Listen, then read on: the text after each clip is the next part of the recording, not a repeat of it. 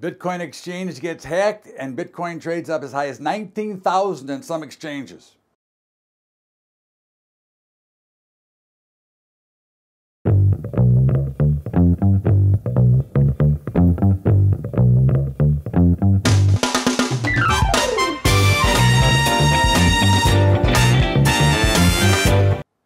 What's up, everybody?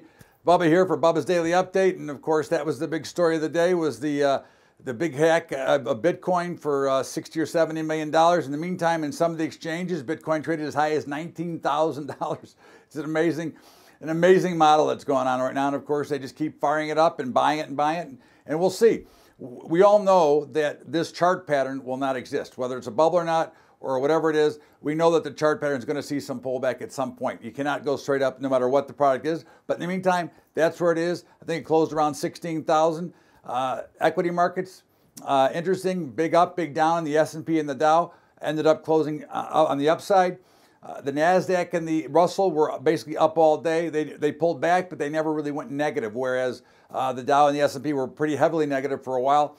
Volatility index continues to fall again, something that indicates that maybe they're not going to break them here. But of course, we do think that the markets have seen that the near-term top. Now, whether or not they break now, again, we're worried about the seasonality.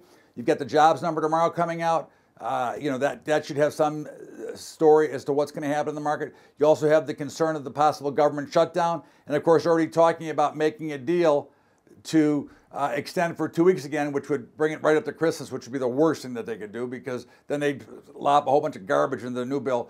So hopefully they'll get it settled or shut it down. That would be the best for right now. Now, in general, markets look, okay, but their volume was light. I think there's a lot of things waiting on here to see what's going to happen tomorrow. Gold is under very heavy pressure here.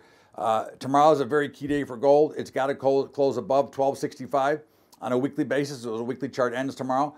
If it doesn't, then I think you've got some pretty serious problems. Oil, a little bit of a rally, but nothing to really talk about. Bonds were up over a point, down over a point, which put interest rates higher. I think they're going considerably lower, and we'll see how that plays out, especially with the announcement with the jobs number tomorrow. And of course, the commodity space, grains continue to get that slow, they're dying that slow death. A little bit at a time, and it's just like you just need to see a rally. There's going to be a rally. All right, I think that grains are probably one of the better buys right now. It'd be just like buying a stock that you thought was a really good company. Grains are a really great buy, I think, in these areas here, especially wheat and corn. Soybeans still a little bit pricey based on that 985 level. So I'd look to be a buyer of corn and wheat in some place in here. I think that's something that you want to look for. The meats were relatively flat, up and down. I think feeders have found an area now that you want to start to look to see the other way now. We've reached our downside objective. Fats look to be fairly solid, and of course hogs, we look for a continuation of the downward momentum that they've now built. But the general perspective here of the markets is the buyers should have come in today. It makes sense that markets were down all week, so you figure you're going to get some buying coming. So that didn't mean anything different. I think you want to watch the volatility index. That was a little bit under more pressure than I thought it should have been. So I want to see what that looks like.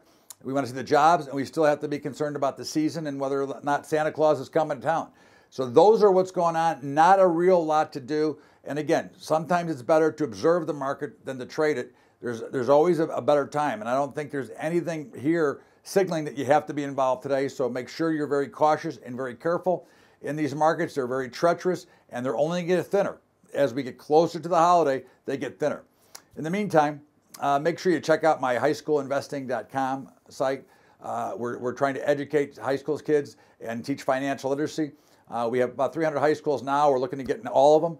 But of course, that costs money, and I financed it myself for 6 years. Check out patreon.com/Bubba Trading. That's Patreon, patreon.com/Bubba Trading.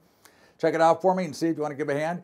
And in the meantime, don't forget to get the Bubba Show every day, 2 to 3 Eastern at libertytalk.fm. And remember, all right, the markets are the markets. We can't fight them. We can't twist them. All right. So tonight, football, Thursday. Atlanta is going to beat up on New Orleans. The game was Atlanta was the dog. Now they're the small favorite. We're going to take Atlanta night, and we'll be back on Monday. Remember, the government shutdown too. Could be something, maybe not. We'll see you back here on Monday. Everybody have a great weekend, and we'll get the full Bubba's Bottom Line out over the weekend. Thanks, everybody. This is Bubba's Daily Update. We'll see you later.